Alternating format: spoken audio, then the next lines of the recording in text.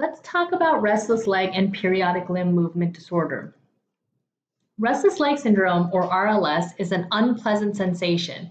Some descriptions include creepy crawly, ants on my leg, dull deep ache or pain.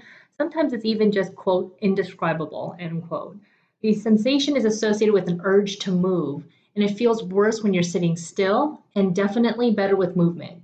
Because RLS symptoms tend to occur in the evening or at bedtime, a lot of people have trouble falling asleep or staying asleep.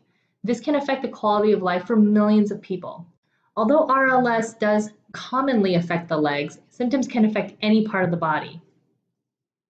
RLS is often associated with something called periodic limb movement disorder, or PLMD.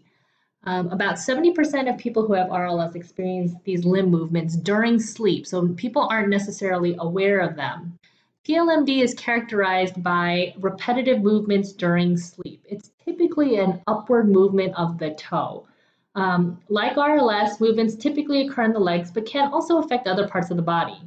The movements can be, again, very subtle, including a slight upward movement of the big toe, an upward movement at the ankle of the foot, bending of the knee or the hip, or a quick contraction of the inner thighs, bringing the knees together.